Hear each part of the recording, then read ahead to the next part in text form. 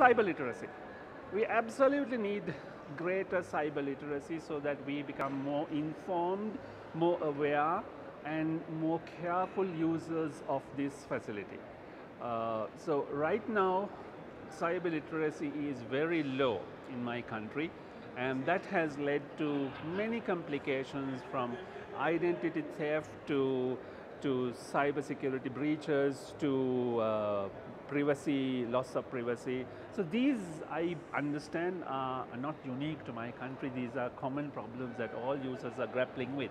So enhance cyber literacy on the part of users, and more clear, coherent, and consistent policies on the part of governments, and some light touch regulations that ensures a level playing field for all the players in the internet domain. That's needed.